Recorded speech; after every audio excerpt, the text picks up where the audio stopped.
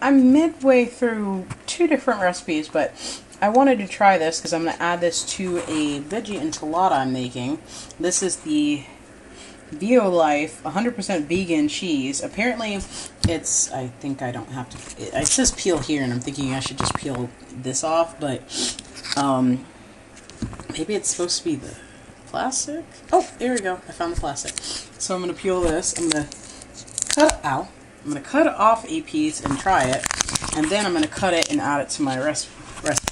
So this is my first time trying it. It's the mozzarella for pizza, but I'm using it for an enchilada, so yeah. Apparently it's also very melty, so that's why this is going to be like a double trial in a sense, but this is going to be my first time trying it. Okay, so here you go. I'm going to cut in. Yeah!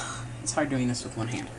Okay, cut a little piece out. There we go. Oh, okay, that's a little piece. So now I get to try it. Aha.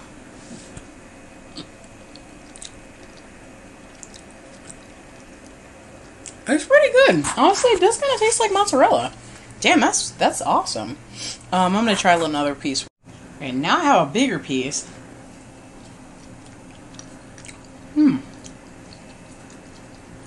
That's actually really good. So, I don't have a sponsored content. Obviously, I don't have enough subscribers, but the Violife Cheese is a cheese that's been available, I guess, in the UK for a really long time, and is slowly making it to the US. It's supposed to be good, meltable, 100% vegan. Honestly, I'm tempted to get my boyfriend up. He's taking a nap. Give him a piece and see what he says. But I'll let him sleep. So, as far as I can say, if you can find this, I recommend it. It tastes good. This is my first time opening it because I had other cheese I was trying to get rid of.